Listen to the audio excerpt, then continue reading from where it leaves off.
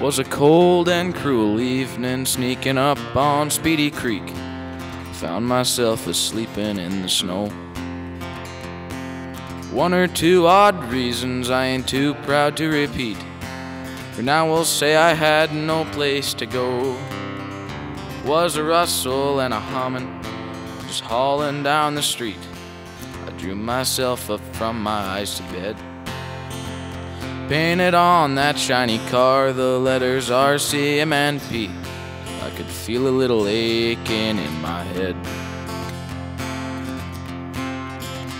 Well, then out jumps this old boy about twice the size of me.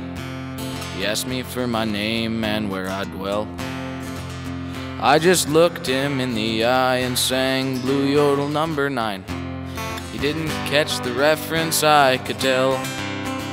Then the old familiar click and the handcuffs bind and grip should have left me in the snow where I lay. He just laughed and touched his gun and turning to me he said, "Son, bet you don't own a damn thing to your name." Well, I got my health, a John B. Stetson.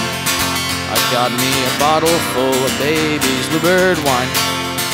I left my stash somewhere down in Preston, along with 13 silver dollars in my mind.